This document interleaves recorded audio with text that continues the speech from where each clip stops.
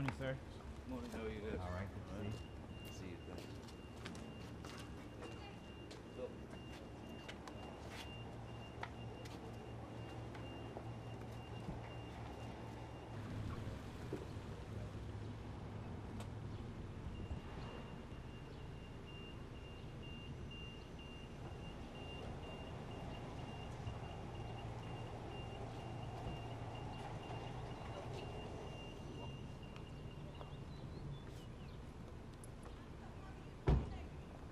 I'll get it. Okay, thank you. The water is good. Oh, thank you. I think we have some. Thank you so much.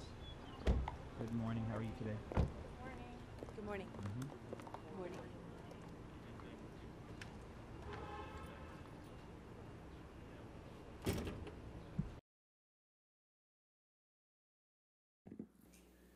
For nearly 30 years, Mr. Depp built a reputation as one of the most talented actors in Hollywood, a respected artist whose name was associated with success at the box office. Today, his name is associated with a lie, a false statement uttered by his former wife, the defendant Amber Heard, that falsely cast Mr. Depp, falsely and unfairly cast Mr. Depp as a villain, a man who would violently abuse a woman. This is a defamation case. It's a case about how devastating words can be when they are false and uttered publicly. Under the law, a person who makes a false statement about someone else can be held responsible for the harm that results from that falsehood. That's because words matter. He had been in other long-term relationships, as I said. He had 2 children. And no one had even suggested ever that he was capable of something like this. She will tell you that Mr. Depp will have to prove that the words Ms. Heard used were about him and that they were false. And if he can't do that, and if he can't meet the other elements of the claim, then he loses that claim. And he can't do that. He can't come close to doing that. And for that reason, you're going to hear, in this trial, Mr. Depp's team is going to make it about trying to distract you from that very simple question. Mr. Depp's team is going to try to turn this case into a soap opera. Why? I'm not really sure, because the evidence isn't pretty for Mr. Depp. It's not. You're going to see who the real Johnny Depp is. Behind the red carpets, behind the fame, behind the money, behind the pirate costumes, you're going to see who that man really is.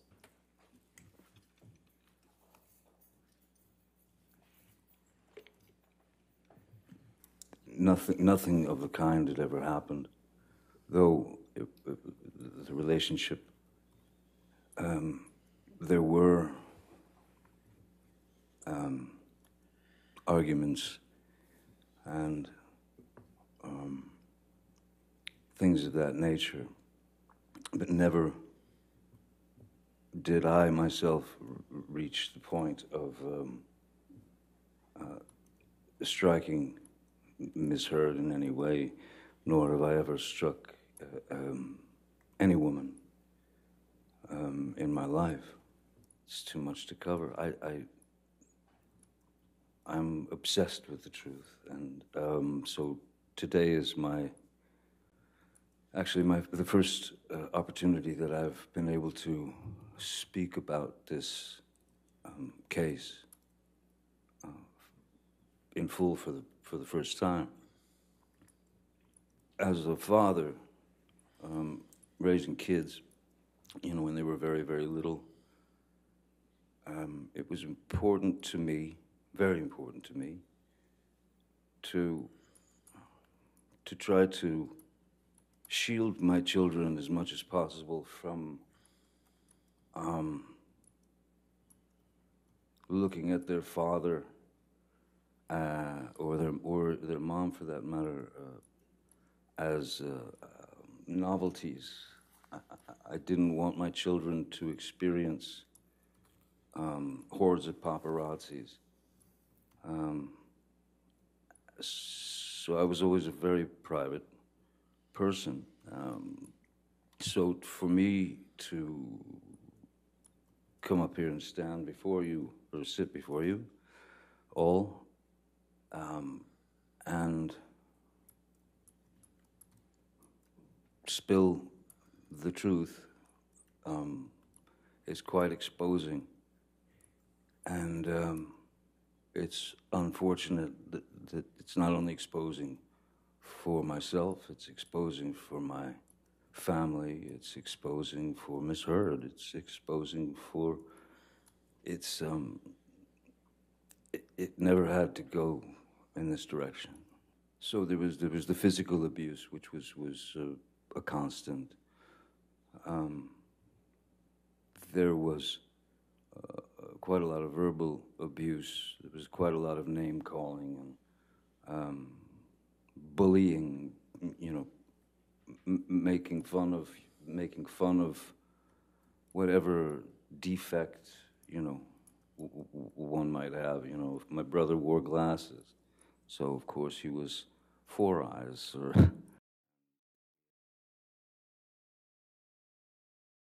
she was loving, she was smart, she was kind, she was funny, she was understanding, she, and we had many things in common, certain blues music and, well, music, literature, things of that nature. So for that year or year and a half, it was amazing.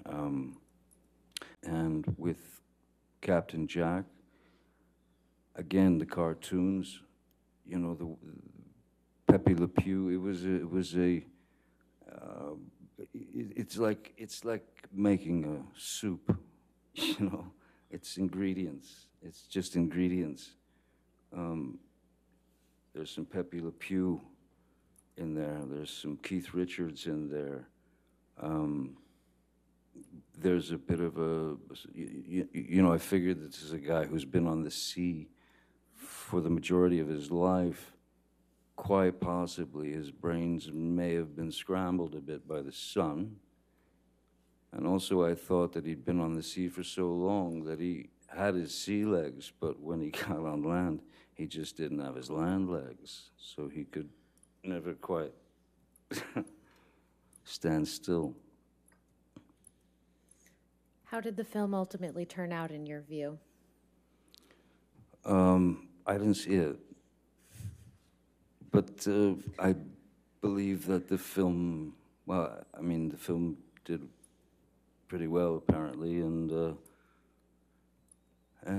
they wanted to keep going, making more, and I was fine to do that. For example, with the text messages that I apologize that everyone's had to experience. I am ashamed of some of the references made. I'm embarrassed that at the time, the heat of the moment, the heat of the pain that I was feeling, went to dark places. So, yeah, there was a kind of a joke, not joke, but just, yeah, I acknowledge the fact that I was the old craggy bogey and she was this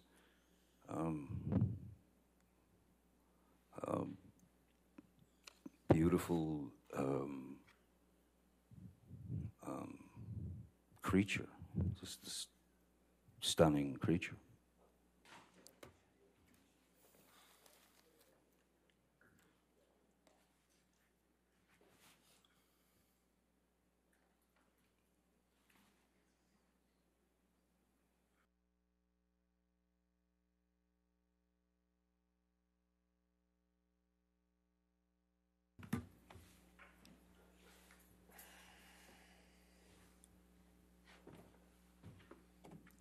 We're ready for the jury? Yes. Okay. Ms. Heard was unable to be wrong. It just didn't happen. She couldn't be wrong. So these little digs and it would commence with sort of demeaning, name-calling, berated, sort of to be made a fool of, and those would escalate into a full-scale argument. There was no way to fit a word in. It was a sort of a rapid-fire, sort of endless parade of insults and you know, looking at me like I was a fool. I was sort of not allowed to be right, not allowed to have a voice. So at a certain point, when what enters your mind is you start to slowly realize that you are in a relationship with your mother, in a sense. And I know that that sounds perverse and obtuse, but the fact is that some people search for weaknesses in people. That is to say, sensitivities. And when you've told that person your life and what you've lived through and what you've been through, just as happens in relationships, the more that became ammunition for Ms. Heard to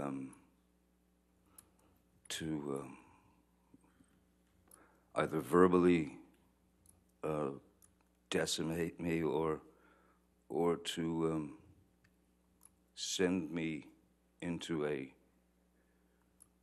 kind of tailspin of confusion and depression. So I found the only way to find any sort of peace was to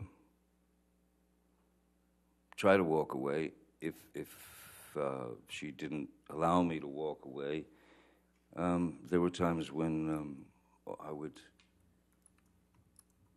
would just go and lock myself in, the bathroom or anywhere that she couldn't get into, and that happened constantly. If I stayed to argue that, eventually I was sure that it was going to escalate into violence, and oftentimes it did. Ms. Heard, in her frustration and in her rage and her anger, she would strike out. She would. It could begin with a slap. It could begin with a shove. It could begin with throwing a TV remote at my head. It could be throwing a glass of wine in my face. There was no need for it. There was no need for it. Too many lines were crossed. You couldn't see the lines anymore. In all of these situations, my main goal was to retreat, because I think in life, most important is pick your battles. If there's a battle to be fought that it's grave and important, then that must be dealt with. But small insults and kind of teenage sort of high school tactics,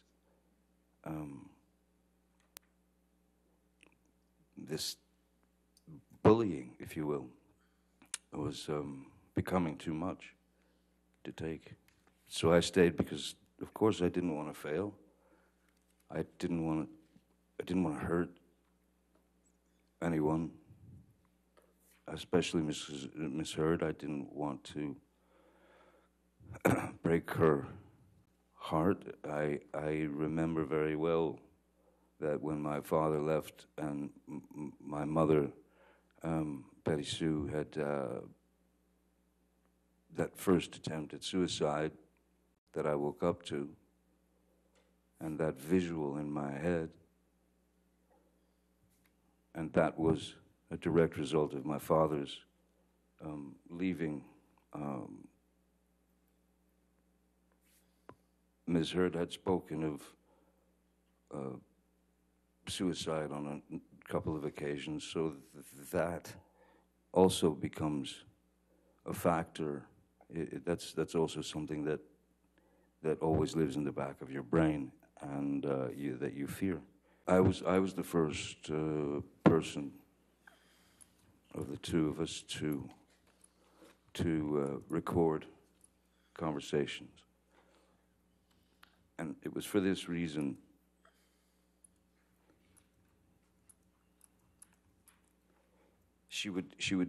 We would have been talking the night before or arguing the night before, and she would say something. There would be these demeaning, berating insults. There would be these jabs. There would be anything to make me feel small and like nothing.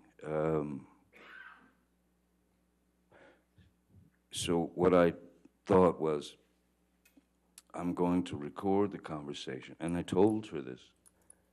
I'm going to record. I'm going to get my phone and I'm going to record our conversation because I want you to hear what you've said to me tomorrow. So that because she would deny having said those things. It never took me to a place where I would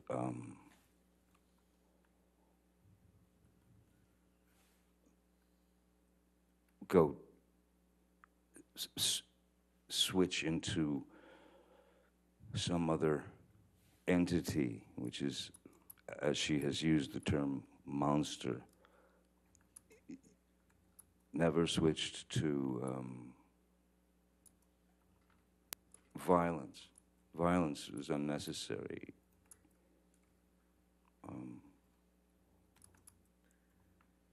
Why would you hit someone to make them agree with you? I don't think it works. She had told me many times that the monster was only me when I was using drugs and alcohol. But even when I was stone cold sober off of alcohol and substances aside from my meds, the term the monster was still there. When she accused me of being high on cocaine or drinking like some sort of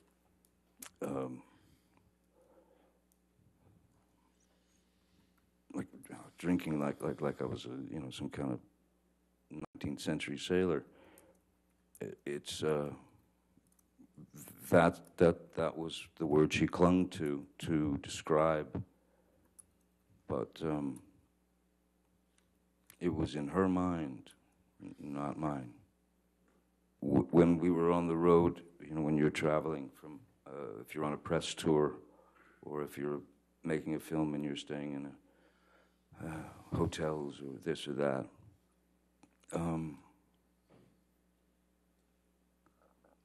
I would always have to get a different, or we would always have to book an extra room that I was able to escape to, so I didn't have to lock myself in another bathroom. My substance abuse or use the alcohol that I used or drank was, again, purely, it's that little boy who didn't want to hear or didn't want to feel the pain of his mother turning him into some kind of ball of insecurity and pain. So, yes, I was more inspired by Miss Heard to reach out for a numbing agent because of the constant clashes, because of I mean, maybe a few days here and there, but there wasn't a day that you'd wake up and you'd expect something was going to hit the fan, and pretty much like clockwork, it did. She was always quite fond of MDMA, which is ecstasy, and mushrooms, and she had some medications that she was on already that were, well, one in particular was quite a high velocity speed, if you will. Why would I take such great offense to someone making fun of a tattoo on my body? That allegation never made any sense to me whatsoever. Mr. Depp, we've talked about this a little bit, but you've testified that abuse can come in many forms, correct? Physical being one of them, right? Yes, indeed. Leave. Any objection to 581? No objection. 581?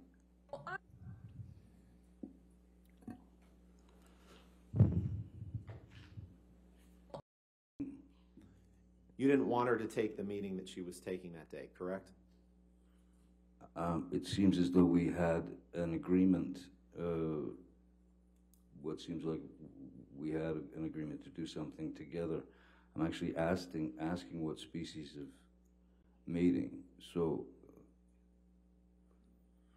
this is not necessarily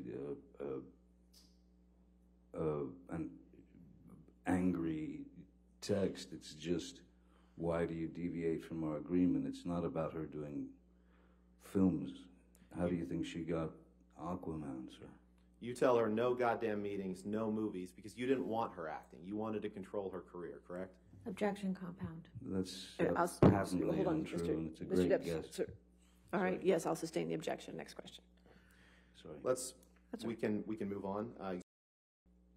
I'm realizing that her ambition is far stronger than her supposed feelings for me, yes.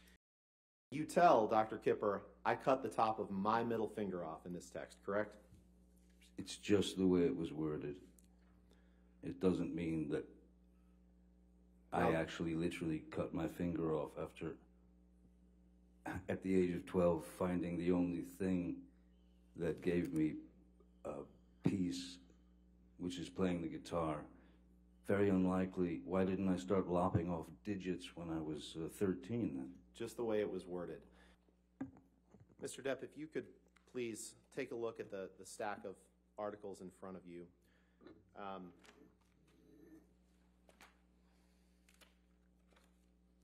Yes, it's a stack of hit pieces. Yes, the first one is called by Ms. Heard's publicity team. Therefore, and I did understand.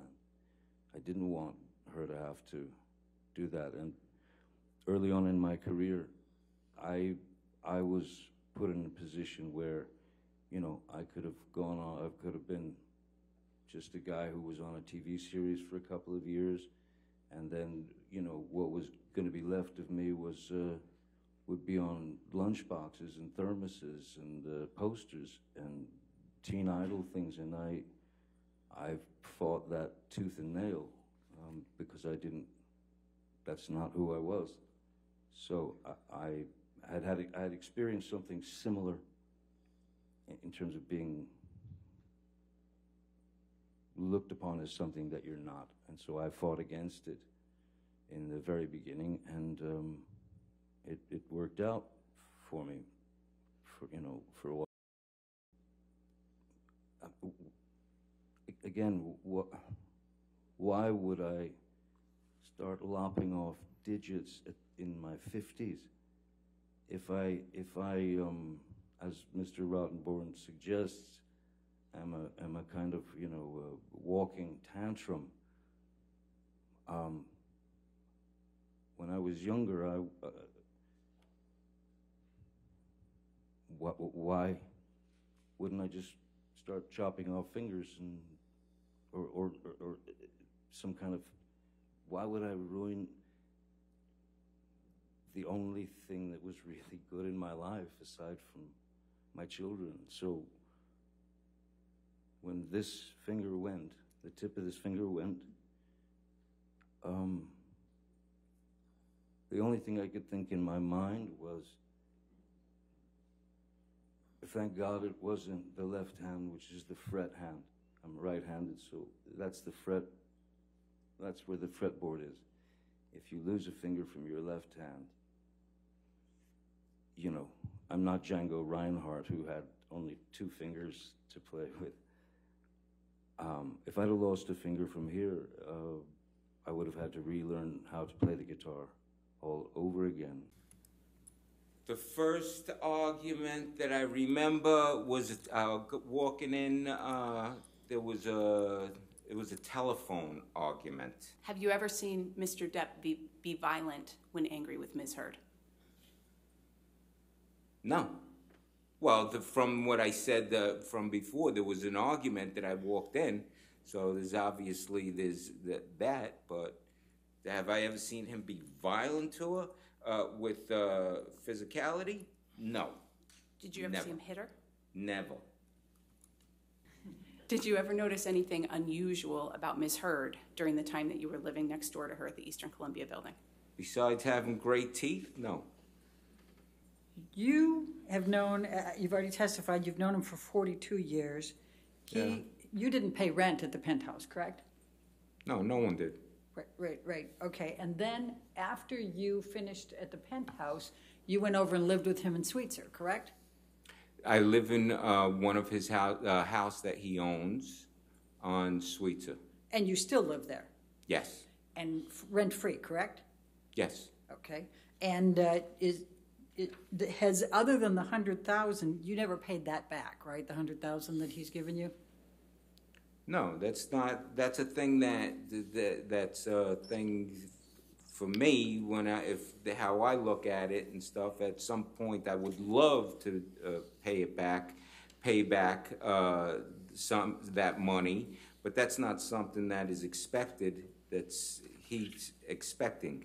Would you say you're kind of beholden to Mr. Depp? No, I'm not beholden at all. Was it fair to say you're still angry with her? Oh, you know something? It's 6 years.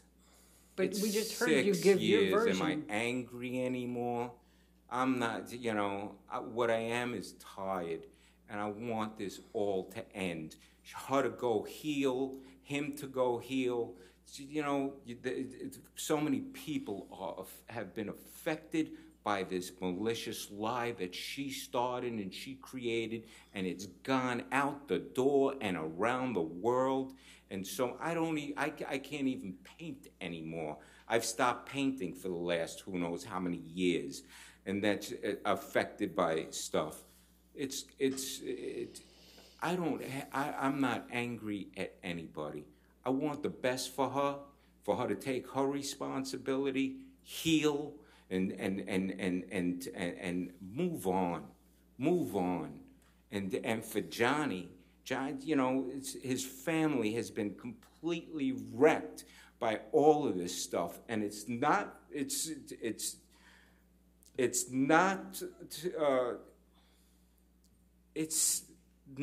fair. It's not right. what she did and what happened for so many people to get affected from this. It's insane. And Mr. Baruch, how this happened. and Mr. Baruch, if in fact she's telling the truth, and if in fact Mr. Depp, who has engaged in enormous rage and domestic abuse and violence of Amber over a period of time that you wouldn't know about, then maybe it's time for him to take responsibility, don't you think? Objection, Your Honor. What's the objection? Speculation, lack of foundation, relevance. Speculation. Can you describe what you observed about their relationship? They were always loving with each other. They treated each other like gold, you know, kissing and you know, what can I get you type of thing, you know, being kind with each other. Always loving, always a loving situation. And they walked in, and I remember the first thing she said was, I hope we didn't keep you up last night because of all the yelling. And I looked at her and I says, no, these walls are like 3 feet thick. I don't hear diddly squat. That's correct. I did not witness any physical violence. But you have seen Mr. Depp use drugs as well as drink and be drunk, correct? Oh, yeah. Okay. All right, so we'll come back at 2:30 then? Is that correct? All right, thank you.